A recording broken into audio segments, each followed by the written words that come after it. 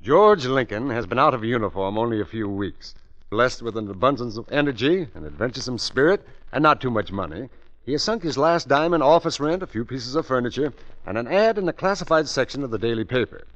Now, as he sits back in his swivel chair, waiting for the clients to form a line outside his office, the door bursts open. Mr. Lincoln? Yes? Mr. George Lincoln? That's right. I saw your ad in the paper. Do you have a crime that needs solving? Let George do it. Do you have a dog that needs walking? Let George do it. Do you have a wife that needs spanking? Let George do it. What are you, a client? Oh, no, Mr. Lincoln. I'm Sonny Brooks. What do you want, an interview for your grammar school paper? Oh, I graduated from grammar school. Congratulations. Thank you. That's all right. I'll get it. Hey, wait a minute. Good morning. Let George do it. How do you like that? Oh, I can make an appointment for you. Yeah, I'm Mr. Lincoln's confidential assistant. That's nice to know. Well, if you're that close, then come right up, Mr. Winters. Yeah, goodbye, sir. Now, look here, Bottom Button. You can call me Sonny. Well, now, look here, Sonny. Who hired you? Well, I come with the office. You see, Caleb the elevator man is my friend. He knew I was looking for a job, so he said, Sonny, whoever gets that office gets you, too. Well, isn't that just ducky? Oh, you'll find me very reliable, Mr. Lincoln. I have intelligence, initiative, a pleasing personality, and I'm Cuff. Cuff? What's that mean? C-U-F. Cool under fire. Oh, that's great. Well, tap two. What's that, sir? Take a powder, punk. Time's up. Yeah, but Mr. Lincoln... You're too young, Sonny. Things may get a little rough around here. Oh, that's okay, sir. I'm a very rugged character. Now then, Mr. Winters will be here soon. Winters? Yes, sir. Jonathan Winters. He just phoned. Oh. We can discuss my salary later. I'll go on the payroll as of today. Whether I like it or not. Well, I have a feeling you're going to become very fond of me, sir. I grow on people. Yeah, like a bunion. All right, Sonny, call an employment agency and get me a secretary. Well, that won't be necessary, sir. Why? Don't tell me you type, too. No, but my sister does. Your sister? Claire. She'll be here soon to start to work. Say, does your whole family go with this office? Well, I don't have much of a family. There's just Claire and me. Oh, well, that's tough, kid. Well, you like Claire. She's prettier than I am. Oh, that's perfect. It doesn't matter if she can type or take dictation, just so she's prettier than you are. Say, this is my lucky day. Mr. Lincoln? Oh, yes, Mr. Winters. Come right on in. Mr. Lincoln, I'm here because... Oh, well, it doesn't matter what the job is, Mr. Winters. I'm your man. Just throw your problem in my lap and I'll come up with the right answer. Mr. Lincoln, I'm about to be murdered. Well, now, don't take it too seriously. A lot of us... Murdered? Murdered? You're joking, I hope. I'm not joking. Well, that's a little out of my line, Mr. Winters. I mean, you see, well, Mr. Lincoln, I have been murdered. Holy Joe! Oh, well, don't stand there. Do something. Call somebody. The police, the fire department. I'll get a doctor. And Sonny. Yeah, Mr. Lincoln? Don't get excited. Look at me. I'm perfectly calm. You going up, miss? Is Mr. Lincoln's office in this building? 5th floor. Step in. Oh, thank you. Oh, you're Claire, aren't you? Well, how did you know? Family resemblance. You look like Sonny. Nice boy, Sonny, but give him a hamburger and a Coke and he's satisfied. You're not like that, are you? Well, I thought not. Someday I'll cook my specialty for you. Devastating duckling divine a la Caleb. You'd like that, wouldn't you? Oh, I'm sure it must Oh, be. it is. Ever taste chicken broth with nutmeg? Never. You haven't lived. Oh, it's 5th floor. Now, you take Mr. Lincoln. He appreciates good food, all right, but he will put sugar on his tomatoes. I hold to the salt school myself. How about you, miss? Why, I knew we had a lot in common. First door to your left. Oh, there's Mr. Lincoln now. Caleb, get a doctor up here right away. Eye, ear, nose, or stomach? I don't care. Get a doctor. Oh, and I'll get Dr. Mack. He's very fond of my cheese souffle. Mr. Lincoln? Well? Is anything wrong? Oh, no, nothing trifling. Now, run along, sweetheart. If you're a client, come back tomorrow, will you? I'm Claire Brooks, Sonny's sister. Yeah, well, come back tomorrow. Mr. Lincoln. Well? I spent 10 cents on bus fare to come here to interview you for a job. I'm going to have that interview whether or not you like it. Well, look, here's a dime. Now, be a good girl and beat it. I certainly will. I wouldn't work for you if you offered me $1,000 a week to sit behind a desk and do nothing but powder my nose. You could stand a little powder at that. Oh, you... Now, oh, wait a minute. You had any experience as a secretary? Of course. Can you mend socks? Men's socks. Iron shirts, sew buttons, cook breakfast over a can of Sterno? Mr. Lincoln, are you looking for a secretary or a wife? Oh, a secretary. I'm still a bachelor. Knock on wood. Had one close call, though, but I got away from her. Lucky guy. Lucky girl. Okay, you're hired. Thank you. Now give me back my dime. What about salary? Oh, we'll discuss that after I collect from my first client. How do I know you'll ever get a first client? Client? Oh, I've got one now. I don't know what I'm going to do with him, but I've got him. Hmm? Come on in and see for yourself. That gentleman stretched down on the floor is my first... Sonny! Sonny! Yeah, Mr. Lincoln? Well, where is he? Where's the body? Where's Mr. Winters? Holy Joe, Mr. Lincoln. He's gone. Makes sense. Will you, Mr. Winters couldn't have just disappeared into thin air? It's like I told you, Mr. Lincoln. I went into the waiting room to phone the police, and the next thing I knew, you were out here yelling for me. Look, this window was open. What's the matter? Allergic to fresh air? Well, don't you see? It leads to the fire escape. Uh-huh. And this door leads to a closet, and that door leads to a... Well, never mind. Will you be serious? Mr. Winters was shot. Brilliant. Maybe his murderer followed him here to your office. Maybe he hid out on the fire escape listening. Then when you left the office, he dragged the body out. I'll bet Sis is right. Look, don't bother your pretty little head with puzzles, Claire. Just sit down there and make like a secretary. I'll see you later. But where are you going? To Mr. Winters' home. I've got to find some clues. And when the police come, stall them. The police? Yeah, they'll be here any minute. Sonny phoned them. But, Mr. Lincoln, what'll I tell them? Tell them nothing. You've got charm, haven't you? Well, use it. Mr. Lincoln, I've got to know. What do you think happened to my husband? Now, take it easy, Mrs. Winters. Oh, I was afraid something would happen to him. Why? Well, he was so worried.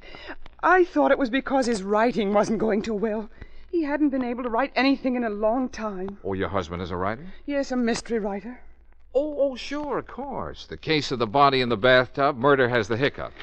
This is my husband's study. Quite a layout. What are all those papers? His manuscript. He was working on The Lost Corpse. The Lost Corpse.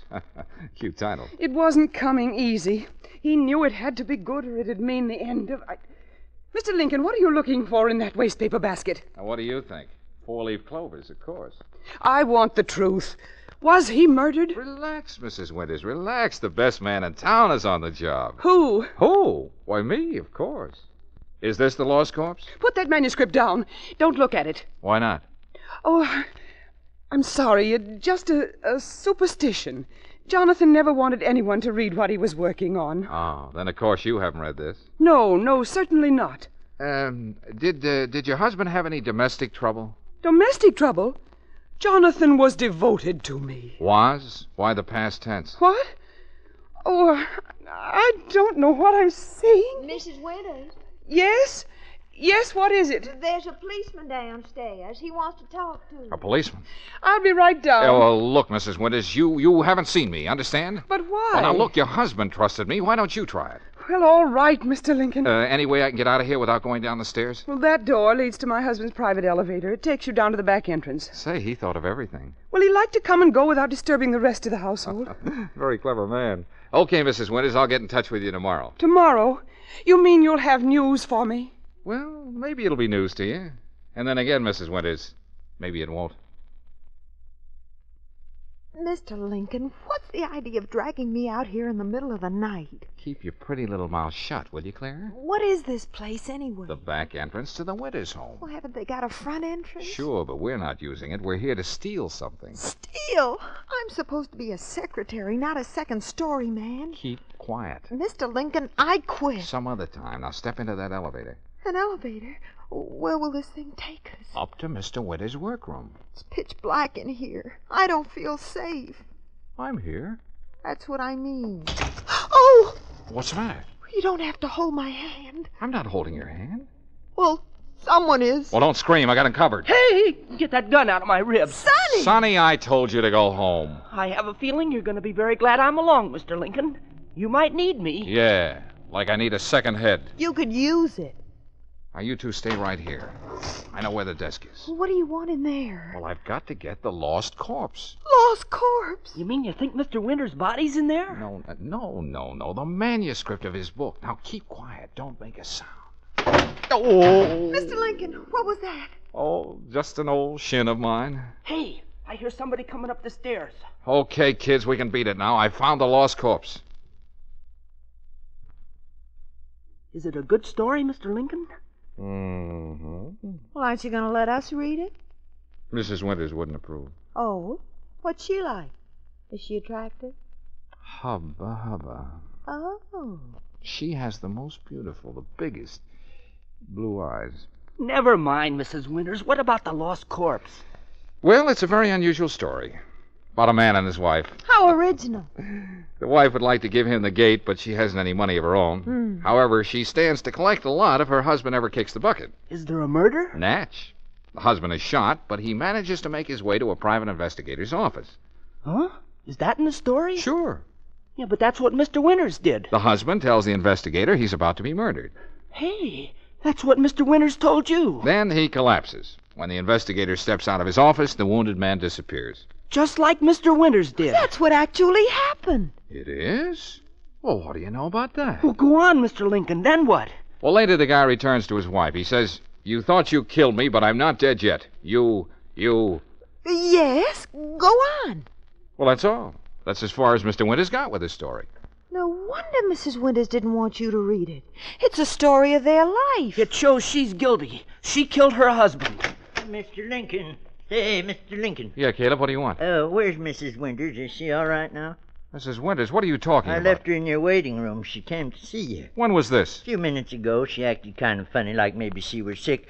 But I was cooking a mackerel on my hot plate downstairs, and you know you got to keep your eye on a mackerel. Never mind the mackerel. Where is she now? I just come up to see if she's all right. Do you want me to stuff the mackerel with cornbread? Caleb, are you sure you left Mrs. Winters here in my writing room? You know, some people like rice stuffing, but I prefer corn myself. Mr. Lincoln, look, on the table. A woman's purse. With initials on it, M.W. Marcia Winters. Do you think the same thing happened to her, Mr. Lincoln? Someone followed her here and hid on the fire escape? No, she heard us talking. She knew we thought she was guilty. Oh, of course. Say, how are you two at playing games? Games at a time like this? Look, Sonny, you be Sonny. I'll be George Lincoln, and Claire, you be Mr. Winters. Oh, what about me? What'll I do, Mr. Lincoln? You go stuff your mackerel. All right, Mr. Lincoln, I'll just go do that. Now, Claire, step outside the office, give us a few minutes, then come in and say you expect to be murdered. Oh, I get it.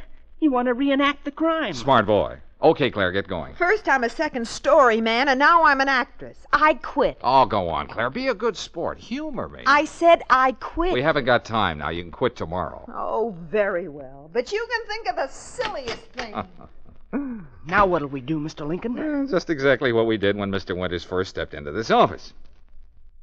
Okay, Claire, come on in. I don't think she heard you. No. All right, Claire, we're ready. What's the matter with her? I'll get her. Claire, you can come in now. Claire! Where is she? Holy Joe. This is quite a problem. Now my sister's disappeared. Well, Lincoln doesn't seem to have gotten very far in his solution of this case. First, a murdered man disappeared from right under his nose. Then the murdered man's wife mysteriously departed. And now his secretary has vanished into thin air. Are you just going to sit here in your office, Mr. Lincoln? Aren't you going to do anything? She's my sister. She's the only sister I've got. Now, take it easy, Sonny. Nothing happened to Claire. Well, then where is she? Well, she couldn't take it, that's all, so she quit, left us flat. Well, that doesn't sound like Claire. Hey, Mr. Lincoln, the mackerel looks good enough to eat, brown and crisp. Oh, by the way, police car just stopped in front. Huh? Holy Joe, the police. How does buttered radishes with the mackerel strike you? Yeah, look, Caleb, get down there and stall the police. Oh, I intend to. And we can top it off with cherry flambeau. Come on, Sonny, we'll leave by the fire escape. Oh, and Sonny, Yeah, Mr. Lincoln? bring Mrs. Winters' purse along with you. Yeah, that's the trouble with women. As soon as the going gets a little tough, they walk out on you. Excuse me, Mr. Lincoln, but aren't you in kind of a jam with the police? You're right, Sonny, she is. She is, sir? Much prettier than you are. Mr. Lincoln, we can't just drive around all night. We gotta find out who murdered Mr. Winters and what they did with his body and where Mrs. Winters disappeared to and what happened to Claire. Isn't that right, sir? And she's very intelligent. That is, for a woman. Mr. Lincoln. Okay, Sonny. Look at the address on that letter. What letter, sir? The one in Mrs. Winters' purse. Is there a letter in here? Well, didn't you notice it when Claire opened the purse? No, sir. Oh, here it is. It's addressed to Mrs. Marcia Winters, 300 Pepper Tree Lane, Cedarhurst. Uh-huh. Hey, that's in the country. Yeah, they must have a country home, too. Cedarhurst. Yeah, that's out on Highway 6, right near... Hey, we're on Highway 6. We're headed toward Cedarhurst now. Oh, brilliant deduction, Sonny. I'll increase your ration of bubble gum. I filled her up, sir. Oil, water. No, thanks. Wash your windshield. Oh, don't bother. I washed it once and I couldn't do a thing with it. Huh? Don't get many customers around here at night. Pretty deserted road. Uh-huh. I'll bet we're the first car you've seen this evening. That's right. Oh, except that there cab. Cab? With a woman in it? Now, how'd you guess? Hey, I'll bet it was Mrs. Winters. Hang on, Sonny. We're getting warm. Is this it, Mr. Lincoln? Careful, don't make any noise. There's a light inside the cabin. Yeah, and a woman. See her moving around? Oh, yeah. Yeah, I can make out her shadow now. Yeah, very shapely shadow. We gonna just walk right in? Oh, no, of course not. That's no fun. What would they do in a mystery show? They'd climb in the window. Then we'll climb in a window. Mr. Lincoln, she turned off the light. Shall I go in first? Stand back, son. This is a man's job. I'll grab her. Yes, sir. Oh, no, you don't. You'll stay right here. Let me go. Turn the light on, Sonny. Yes, sir. Let's see what we bagged. Claire! Well, if it isn't second story Clarissa. You have to be so rough. I'll bet you cracked 2 ribs. Sorry, I don't know my own strength. Well, now that you see who I am, you don't have to keep on holding me. Yeah, but it's fun. Claire, what are you doing here? Well, she saw the address on the letter, so she decided to follow the clue. Yeah, but why didn't she let us in on it? She thought I was a dope, Sonny, so she took over. You know all the answers, don't you? Not quite. What happened when you got here? Nothing. Place looked deserted. I crawled in the window, too. No one here? I couldn't see anyone, but, well, I've had the strangest feeling. Yeah? As though someone's been watching me. Well, stay here with Sonny. I'll look around. Holy Joseph, you sure had me scared. Oh, I'm sorry, Sonny, but Mr. Lincoln didn't seem to be making any effort to solve the case. Oh, don't kid yourself. He just keeps things to himself. Well, everything seems to be in order. Hey, that was a car. Look, Sonny, Claire, stand back there in the corner. I'll cover the door. Be careful, Mr. Lincoln. Do I detect concern in your voice? Well, good evening, Mrs. Winters. Oh, May I present my 2 assistants, Claire and Sonny Brooks? how did you know I'd come here? What do you want? Oh, just want to make talk. Mr. Lincoln, you've got to believe me. I'm not like the woman in his story. I love Jonathan. Uh-huh. And you're the girl who never reads his manuscripts until they're finished. Well, Oh, go ahead. Turn me over to the police. I don't care what happens anymore. Well, that's as good as a confession, Mr. Lincoln. I'm in no mood for confessions. Blow your nose, Mrs. Winters. We're going to play a little game. Oh, not again. Now, Sonny, you keep an eye on Mrs. Winters. Don't let her leave. Oh, don't worry. I won't try to run away. Look, Claire, you're the wife in the lost corpse. More acting? I quit. Tomorrow. Now then, I'll be the husband in Mr. Winters' story. Here are some lines for you to read, Claire. You came all prepared, didn't you? We'll skip to the part where I walk in wounded and say, you thought you killed me, but I'm not dead yet. You think you can follow those lines? I can read, if that's what you mean. All right, all set? Let's go. You thought you killed me, but I'm not dead yet. No, I didn't shoot you. I swear I didn't. But who'll believe you? The police? All the clues point to you. Do you mean? Yes, my dear. You wanted me out of the way. Well, you got your wish. I shot myself. No, I killed myself. But they'll think you're guilty. You'll pay for it. I'll get a doctor. Too late, too late. Goodbye, my dear. Goodbye for just a little while. Then I die. What a performance. I don't get it, Mr. Lincoln. You wrote this ending for his story, is that it? Well, of course. What's a story without an ending? I'll tell you what Mr. Lincoln is getting at. He's trying to prove that my husband shot himself. Shot himself in such a way that it would look as though I murdered him. Why would Jonathan do such a thing? He knew that I loved him. You don't have to put on an act for us, Mrs. Winters. Why don't you turn her over to the police? Now, keep your shirt on, Sonny. Okay, you come in now. You mean the police are here? The police? Well, how did you like my way of ending your story, Mr. Winters? Mr. Winters! Jonathan! He's here? It was very clever, Mr. Lincoln. Oh, Jonathan. Oh, I'm terribly sorry you were worried, darling. I tried to go home and explain, but the police were there. No, but I don't understand. Well, you see, the ending to the lost corpse was driving me crazy. You see, I knew that when I searched his wastepaper basket. It was full of rejected endings. Finally, I decided to do just what the hero in my book did. Then, when he saw the police were questioning you, Mrs. Winters, he came out here to hide. I saw him in the closet, but I wanted to put on a show for him. Oh, Jonathan. Oh, forgive me, darling. Well, come on, kids. They don't need an audience. Wait a minute, Mr. Lincoln. I've got the ending to my story, thanks to you. And with all that publicity in the papers, it's sure to have a big sale. So, name your fee. Oh, well, I don't know, Mr. Winters. I haven't really thought about it. Suppose we say an even grand. I'll send you a check in the morning. Oh, no hurry. But I just happen to have a pen and a blank check with me. As a matter of fact, it's all made out. Just needs your signature, Mr. Winters. Huh? Oh, yes. Right, certainly. Holy Joe, $1,000. There you are. Thanks. Well, let's go, kids. Good night, Mr. Winters, and if you ever get stuck again... I'll remember. Good night. Good night. What a day. Now I feel like collapsing. Sonny, come here and put your arm around me. Whoa, sure, sis. Go away, Sonny. Let George do it. Next week at this time, George Lincoln has a difficult problem thrust upon him. You'll probably hear him saying something like this. All that money just to find you a wife, Mr. Peterson? Why, it's a cinch. Now, just a minute, Mr. Lincoln. I've got to have me a wife who'll love my little Annabelle. Annabelle? Yeah, and all her little brothers and sisters. All her brothers and sisters? How many have you got? 400. 400 children? No, 400 pigs.